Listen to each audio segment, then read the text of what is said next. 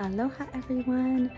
I just got a frantic call from a friend about her veneer popping off not too long ago and wanted to share with you what my thoughts are on veneers. And she was in tears because her veneer had come off and what was left was just a nubbin of her tooth.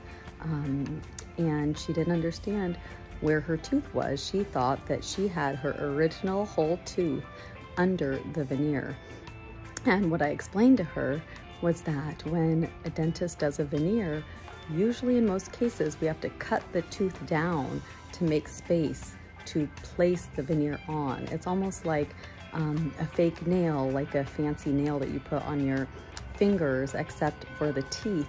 We actually have to cut down the tooth in most cases to make space for the veneer because it's porcelain. And my opinion on all of this kind of elective dental treatment is don't do it if you don't need to. I would try all other more conservative options first before cutting your virgin teeth.